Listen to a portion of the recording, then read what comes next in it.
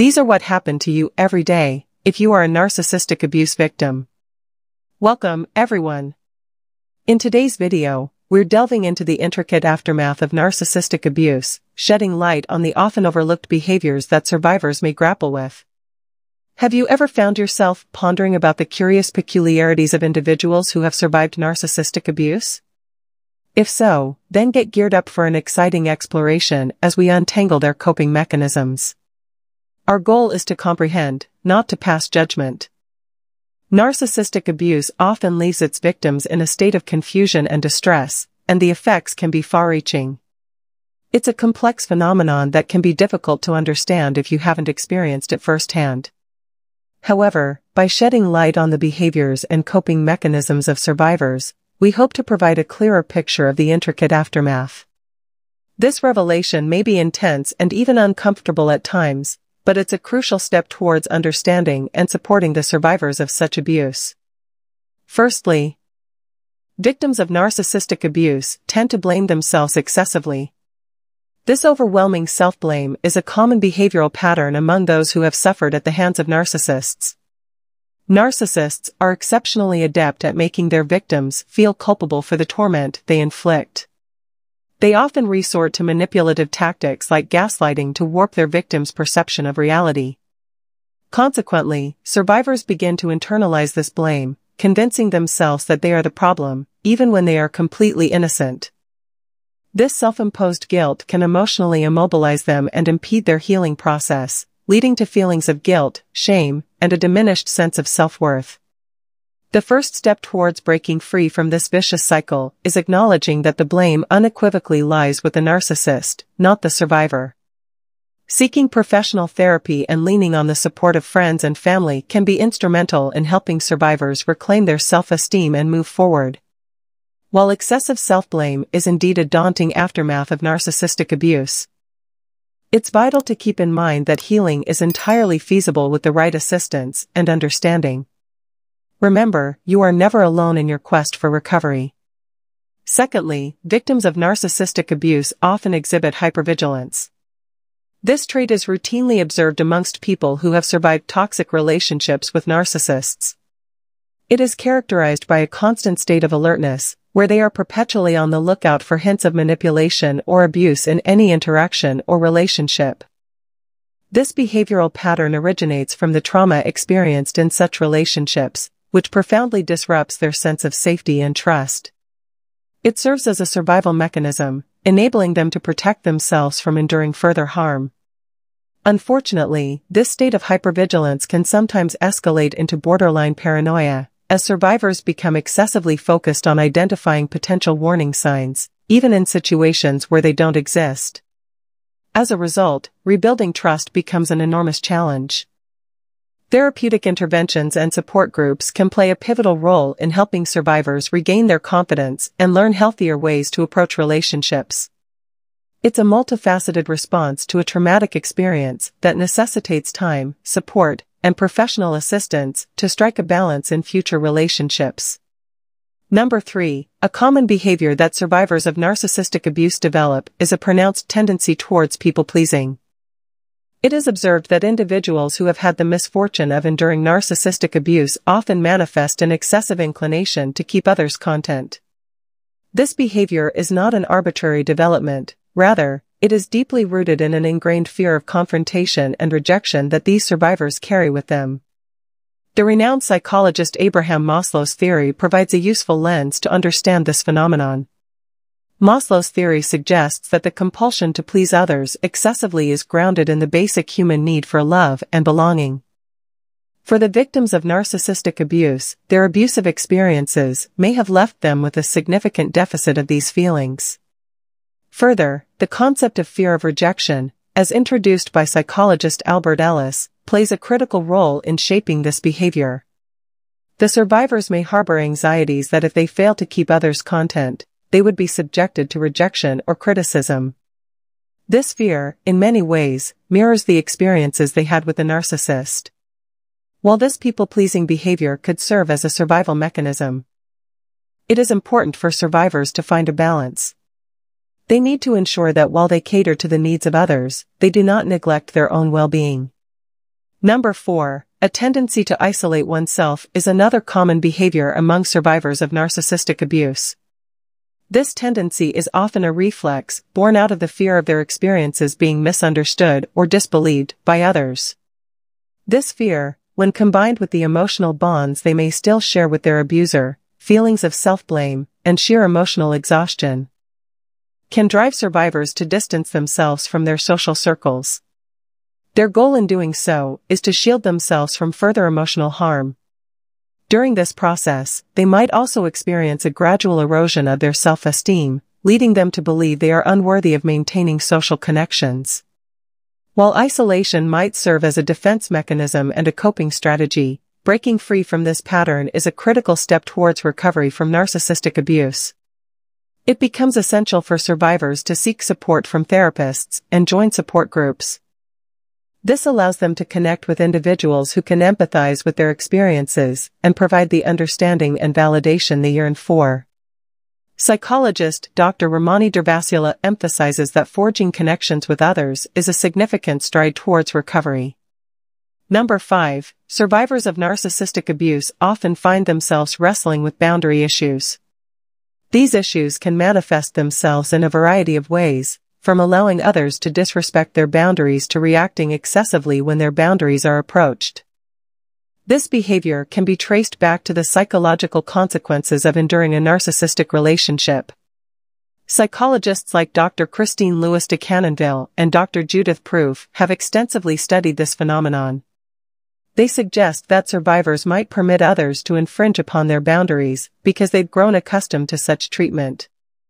Alternatively, they might react defensively to any perceived threat to their personal space due to their history of boundary violations. Understanding and addressing these boundary issues is a crucial step towards healing and re-establishing healthier relationships for survivors of narcissistic abuse.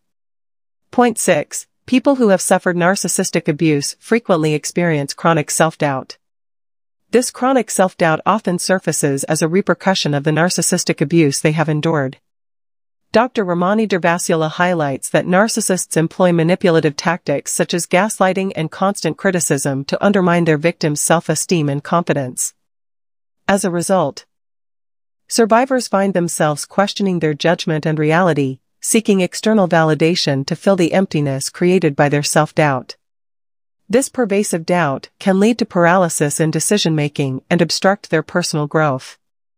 Overcoming chronic self-doubt necessitates therapeutic interventions and participation in support groups.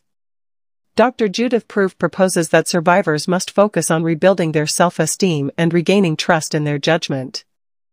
Learning to be self-compassionate and surrounding oneself with individuals who provide validation can help mitigate the damaging effects of narcissistic abuse. Point 7. Another common trait among narcissistic abuse victims is the tendency to apologize compulsively. Experts believe that this compulsive apologizing behavior of survivors serves as a defensive mechanism. It is a behavior that develops from the dynamics of abusive relationships, where victims continue to shoulder the responsibility for the actions or emotions of the narcissist. This habit aids survivors in avoiding conflicts with the narcissist and maintaining a fragile sense of peace. However, it's also tied to low self-esteem, as the narcissist's constant criticism and manipulation gradually erode their sense of self-worth.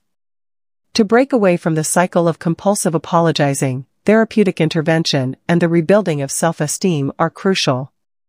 Point 8. People who have been victims of narcissistic abuse have a tendency to idealize new relationships.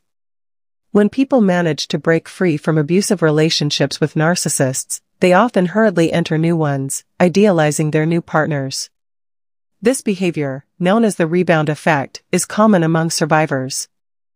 In their desperation for happiness and validation, they set unrealistic expectations by viewing their new partner through rose-colored glasses, seeing them as perfect. Dr. Ramani Durvasula cautions survivors that in their eagerness to avoid red flags, they might overlook potential problems in their new relationships. This is a significant point to remember as they navigate life after narcissistic abuse. Our 9th point of discussion centers around the phenomenon known as the imposter syndrome.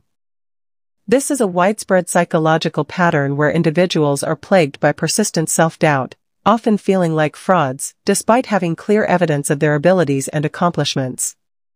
The term imposter syndrome was first coined by psychologists Dr. Pauline Clance and Dr. Suzanne Imes in the late 70s. They noted that this syndrome is particularly prevalent among high achievers. Now, when it comes to survivors of narcissistic abuse, they are particularly susceptible to the imposter syndrome. The reason is that the manipulative and demeaning behavior of narcissists often leads to their victims doubting their own capabilities and internalizing negative, harmful messages about themselves. As renowned psychologist Dr. Valerie Young once pointed out, the feeling of being an imposter is almost universal, something that everyone has experienced at some point in their lives. Importantly, it's essential to understand that imposter syndrome isn't a reflection of one's incompetence.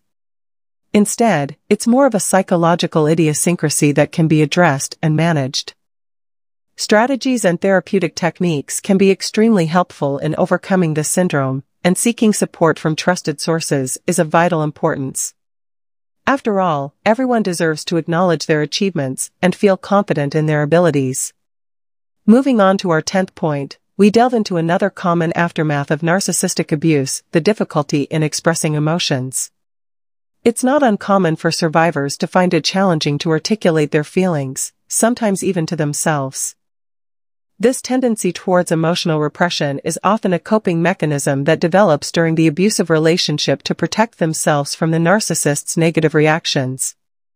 Dr. Ramani Durvasula provides insight into this issue, explaining that the overpowering and controlling behavior of narcissists often leads their victims to question their own emotions and instincts.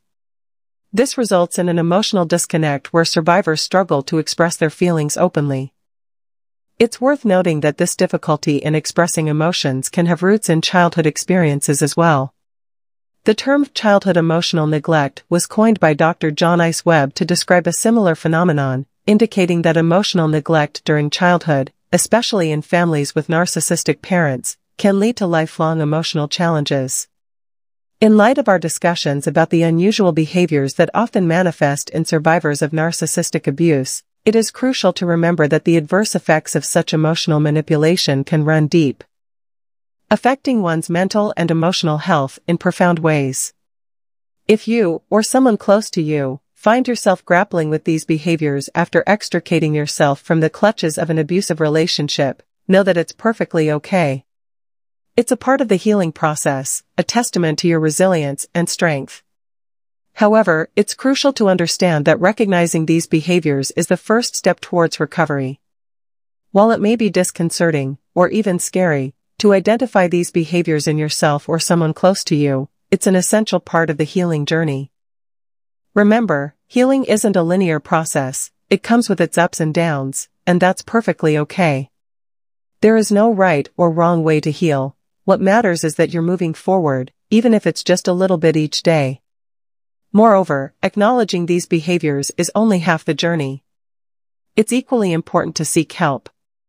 There is a myriad of resources available out there, from professional therapists to support groups, all ready to provide the assistance and guidance you'll need on this journey. You don't have to do this alone. In fact, seeking help can significantly speed up the healing process, providing you with the tools and techniques needed to navigate your emotions and behaviors effectively. Finally, remember that healing from narcissistic abuse is a journey, not a destination. You may find yourself exhibiting strange behaviors along the way, but that's okay. It's part of the process, a sign that you're working through the trauma and moving towards a healthier, happier state of being. It's crucial to be patient with yourself during this time, giving yourself the grace and space to heal at your own pace.